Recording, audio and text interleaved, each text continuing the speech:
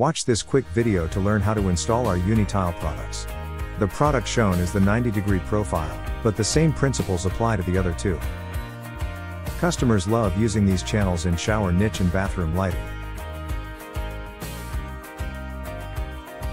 Let's get started by cutting it to the desired length. You can watch our video to learn best practices when cutting LED profiles. Don't forget to cut the diffuser as well. We can cut both at the warehouse, just let us know in the order notes. Now lay your strip in the profile, and select the most suitable point to cut. You can make the actual cut with an ordinary pair of scissors. Time to solder.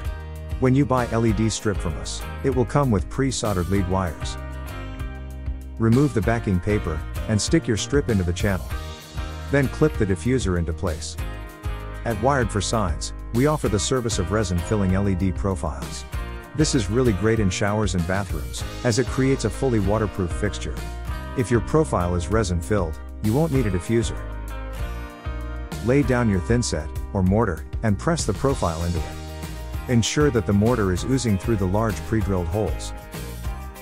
And finally, put your tiles down. Mount them flush with the channel, overlapping the perforated surface. Run power to your strip with a driver and you're good to go. Thanks for watching. We hope that you found this video helpful, and we look forward to creating more like it in the future.